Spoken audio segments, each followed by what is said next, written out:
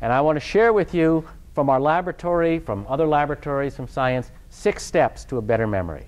Okay? So the step 1 is to exercise regularly, and Brandon will tell you more about this later. So here are some quick facts.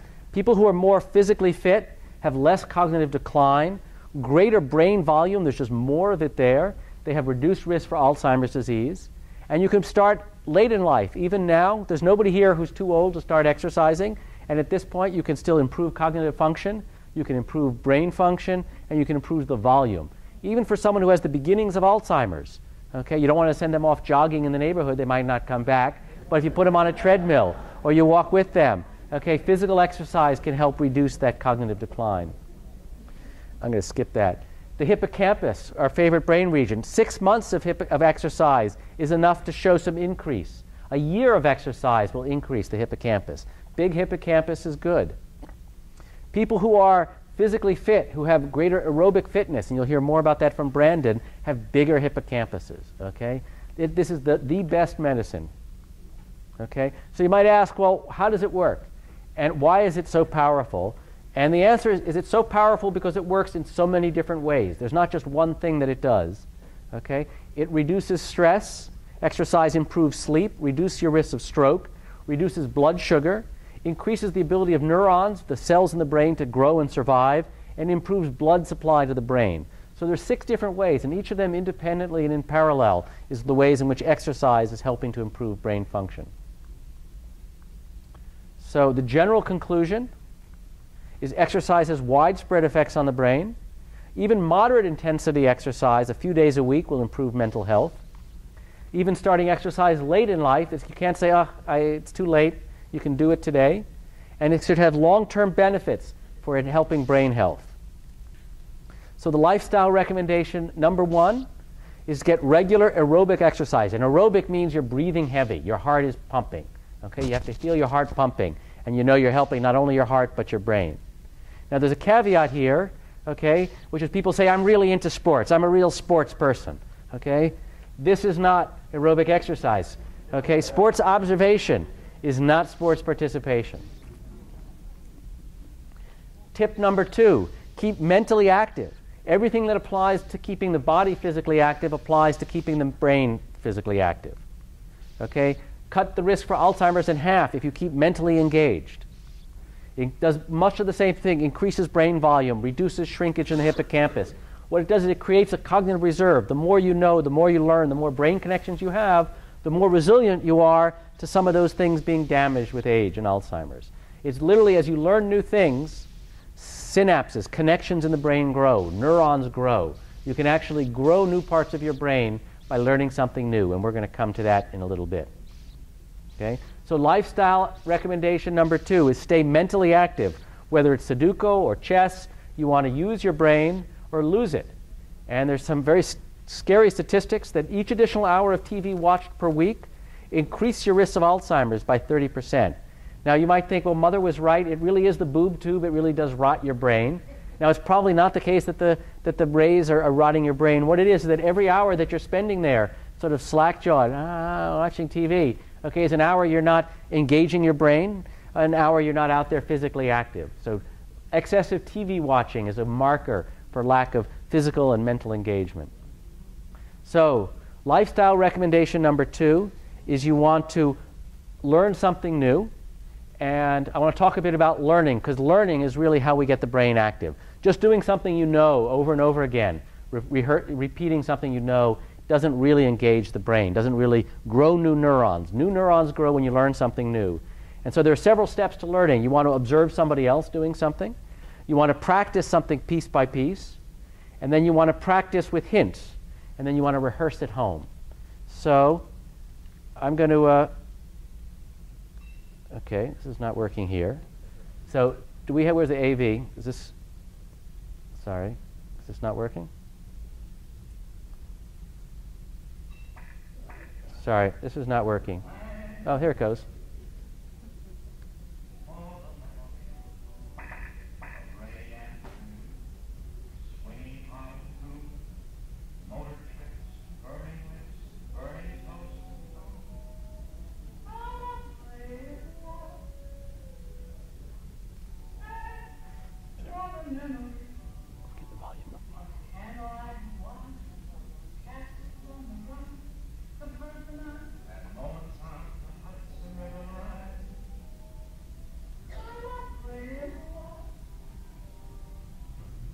Okay? You all set to learn something new? We're going to learn this new. By the way, if the AV is here, can we turn up the volume on the music? It's a little bit low, right? It's a little hard to hear in the back? Yeah, so if our AV people are here, Diane, can we get them to turn up the volume? But before we try to sing, I need some help. I'm not much of a singer, but there are some fabulous singers here. And you all know who you are. I've come around. And so I want to ask my friends from New Hope and some of the other friends to come on up. Come on. We got some of the choir singers. Some singers. Francis Dixon, I know if you come up, you're going to bring them. And Ingrid, come on up. Come on. We want to get some of our choir singers. Where's this AV guy? He disappeared. Okay. Francis, come on up. All right. Thank you so much. Where's the AV guy? Okay. Do you want us in sections? No. You can get on the stage too. We got. Well, we have to do it here. You guys can come up here, stage too. Come on back here. So, from any choir at all. From any choir at all, and we're going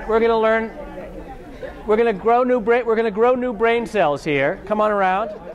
Now, maybe a little hard to see the lyrics here. That's going to be a little bit of a problem. So, okay. So you guys all come on in close. Okay. So we're going to all say it together. Getting close. We're going to do it first by just speaking it aloud. Thanks for the memories. We're going to say it first, then we'll go through it. Thanks for the memories. Of rainy afternoons, swinging Harlem tunes, of motor trips and burning lips and burning toast and prunes.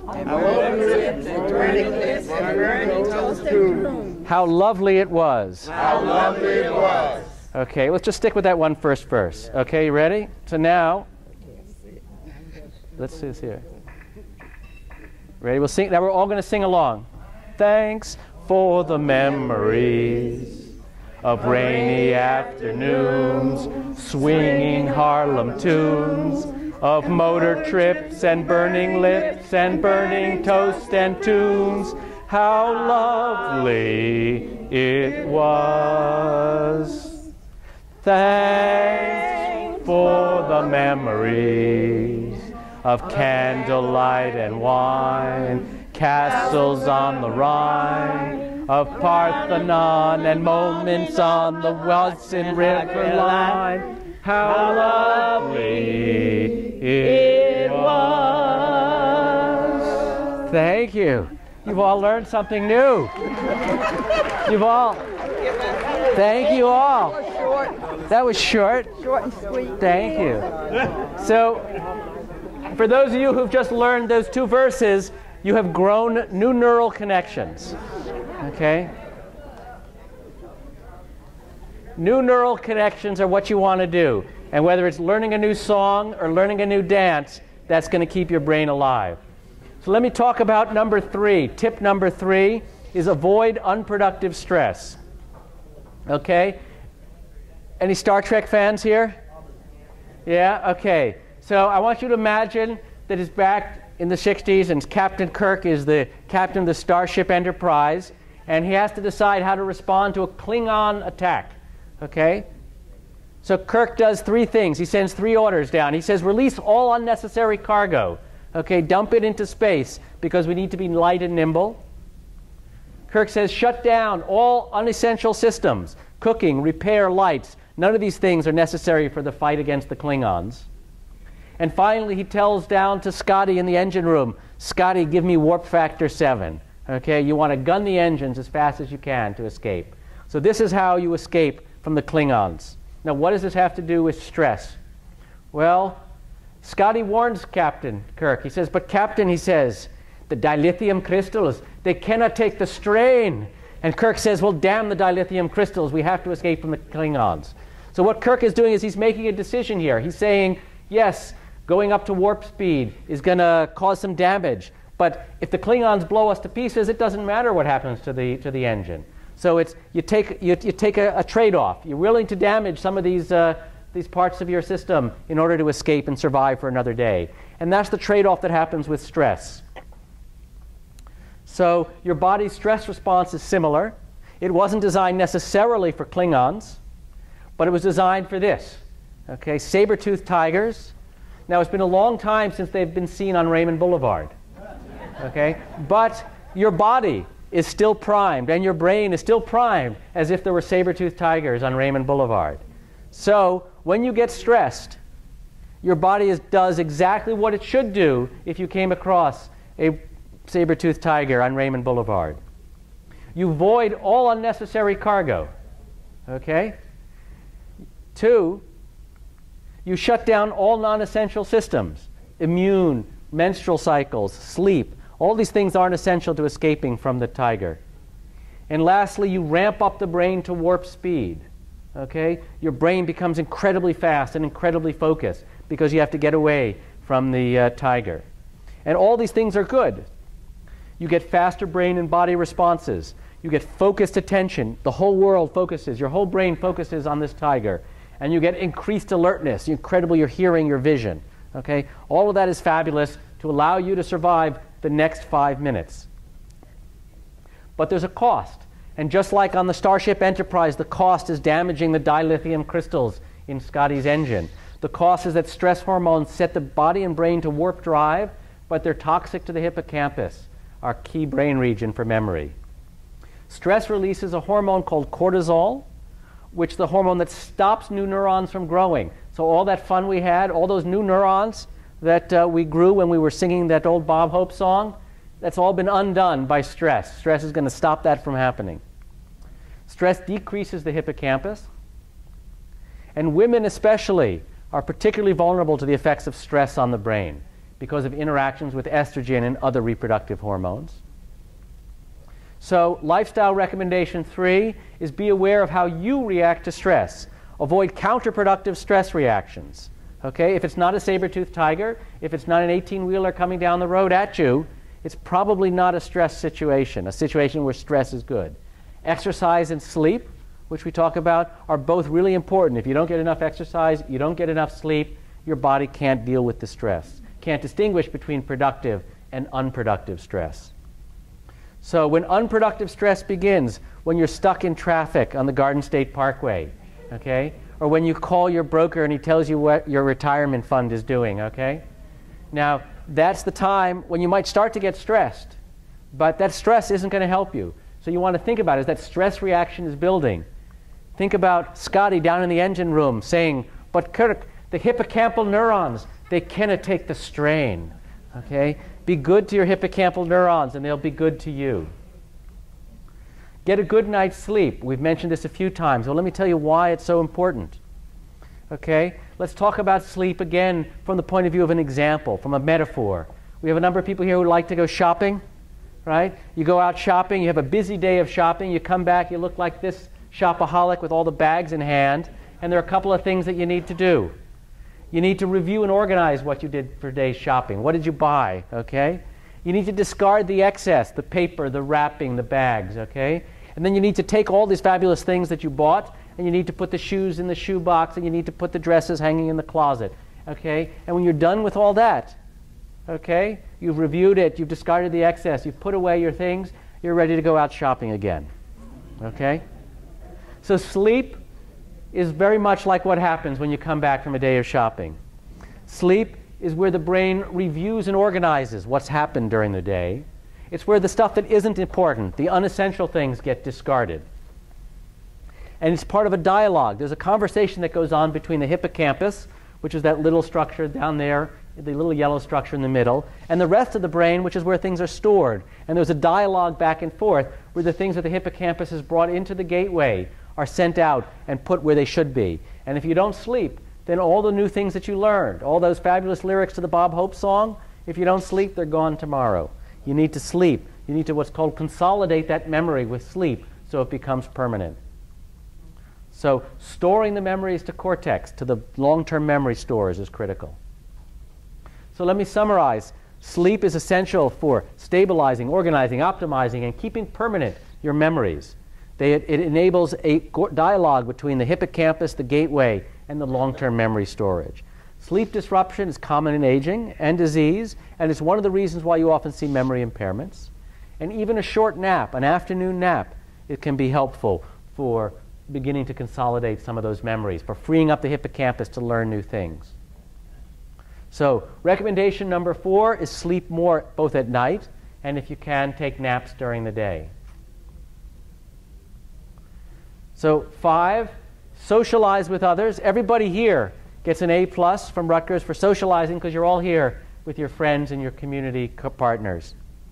So living alone doubles the risk for dementia and Alzheimer's. Living alone later in life can triple the risk. Animal studies confirm that mice that are exposed to other mice have less of these plaques in their brain. And why? Why are other people good for us? Well, it's as long as they don't cause us stress. Okay, that can be the other way around. So you want to be with people who don't cause you stress and who promote good lifestyles. But it's the social and intellectual stimulation. It's coming out. It's interacting with people. It's talking with them. It's having a conversation. All of that helps keep your mind alive. So I'm very lucky. I have some fabulous friends here in the community. These are just a few of them. You may recognize yourselves. So all of you, both up here in the photo and the rest of you out here, you're part of what keeps my brain healthy and young. Thank you. Friends? We met at 9. We met at 8. I was on time. No, you were late. Ah, yes, I remember it well.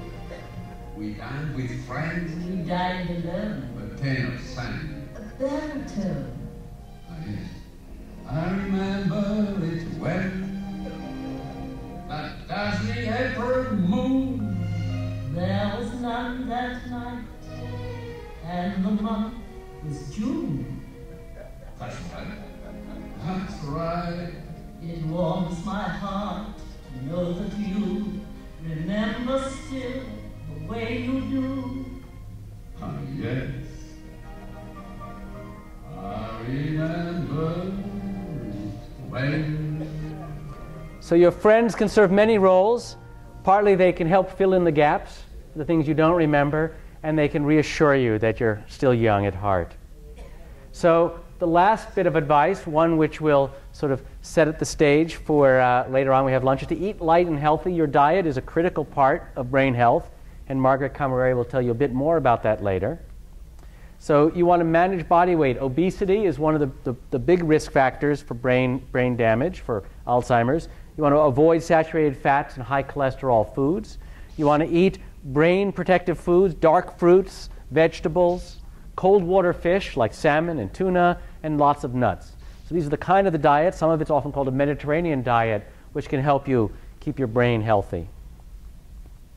So that's a little bit of a brain healthy diet. So now you're at Rutgers, you've come back to school, and one of the things that you remember from school, perhaps associated with a little bit of stress, were final exams. So we're going to have a little bit of a final exam here before I wrap up. So I'm going to go through and see, I'm going to give you a hint, and you see how many of these 6 you remember. Okay, can you remember all 6 in order? Okay, so 1 is exercise. 2 is keep mentally active. 3, avoid unproductive stress. If there's a saber-toothed tiger or something's about to kill you, it's okay to be stressed. Get a good night's sleep. And the last one, almost last. And finally, eat light and healthy. Okay. So now people say, I can't possibly remember all 6. I have a memory disorder. Okay? Too many things to remember to help my memory. So people say, is there one thing I can do? One thing you can do instead. Okay? So this comes to the homework assignment. The other thing you remember that was stressful in college and high school was homework. So here's your homework assignment. What you want to do is you want to go home and do the following. Okay? This is the official Rutgers Newark method for memory enhancement and Alzheimer's prevention. You want to have frequent vigorous sex with an intelligent partner. Okay?